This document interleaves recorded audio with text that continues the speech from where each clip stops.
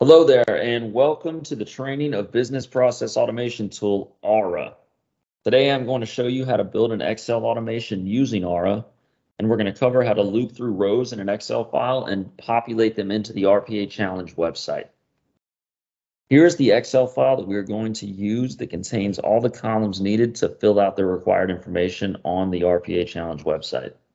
As you can see, it's got 5 rows, each with all individual values within.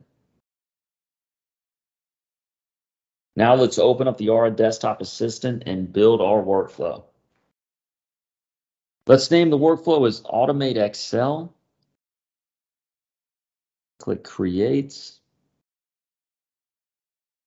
Let's call in Aura, we can declare variables by prefixing them with the $sign. So let's go ahead and create one called MyExcel and point it towards that user list file that we just created.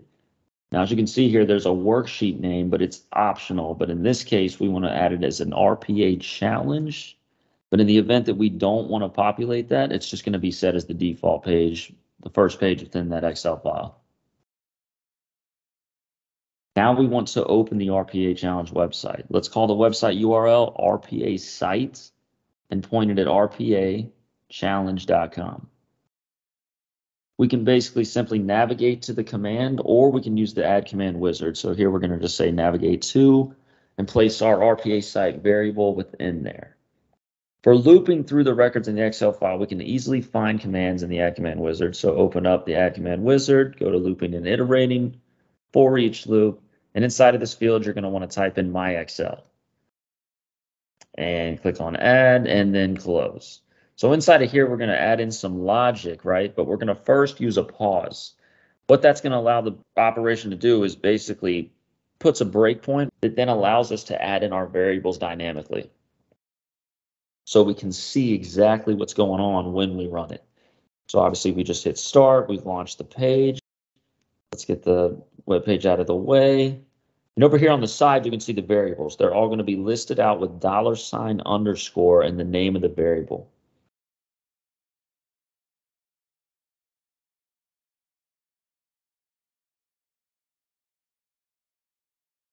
As you can see here, we're going to put a switch to the RPA website.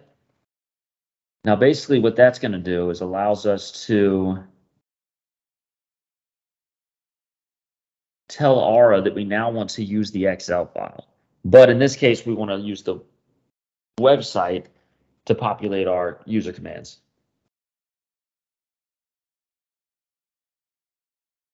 So for this one, we're going to enter in the first name.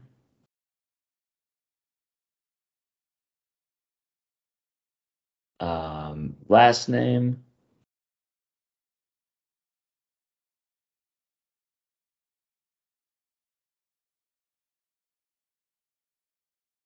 As last name, and as you can see on the right side, that's where we're literally populating our values from.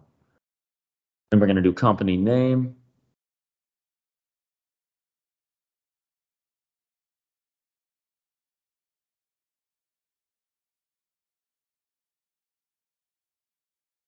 All right, now we're going to do the role and company.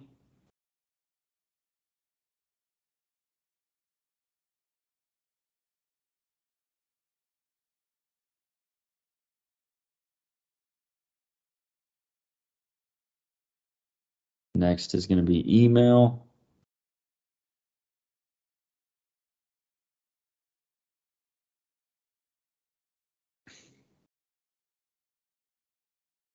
Then we've got address.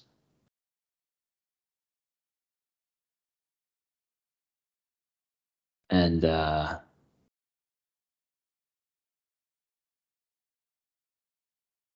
then we hit the submit button after phone number.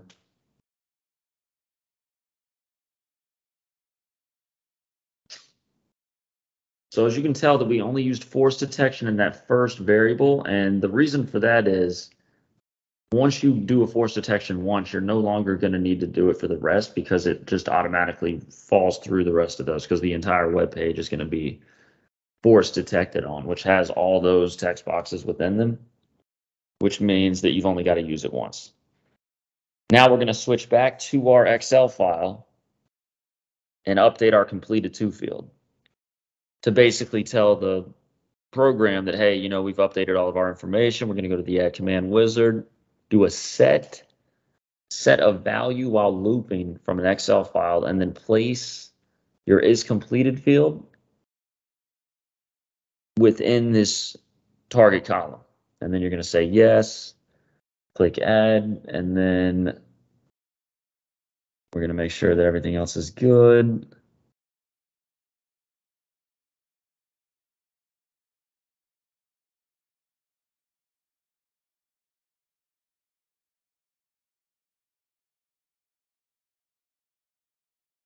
Go ahead and delete the pause out since we've already utilized all of our information that we need.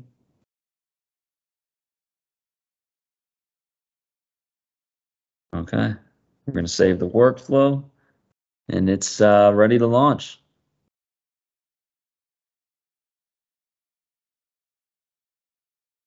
Go ahead and close out the Excel file so it doesn't get overstepped on by the automation. Kill the program. And then go ahead and click start and watch it loop through our list. So there's obviously 5 rows, so it's going to go through this thing 5 times, each updating the values as they come in from the file.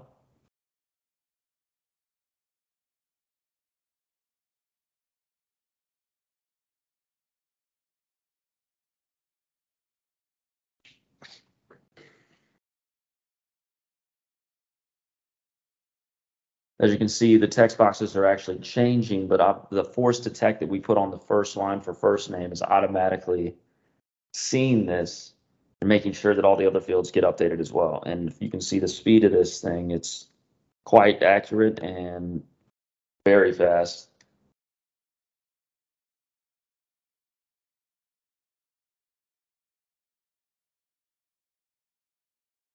With minimal code, since it has its own proprietary language and patented AI machine learning algorithm to recognize these updated changes in the boxes.